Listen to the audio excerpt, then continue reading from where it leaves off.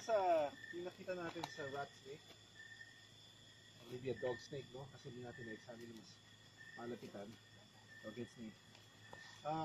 Ibig sabihin, rich yung area, no? It's a mataas yung diversity. May pagkain dito. This is a young one. So, ibig sabihin, may natipisang mga itlog dito ng mga snakes. They choose this area para dito sila mga itlog, no?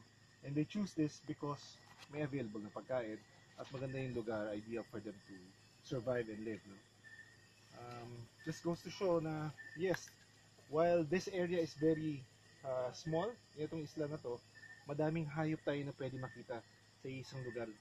And also, because of the terrain, no, like this one, nakikita natin sila but hindi natin masyado mapuntahan, makuha at makita like yung hinahanap natin ng mga tarsier. It's very difficult for us to see, but everyone says nandito lang sila sa paligid. Kailangan lang natin siguro talagang sige na, okay na ako doon. Okay na, Doc. Okay na ako.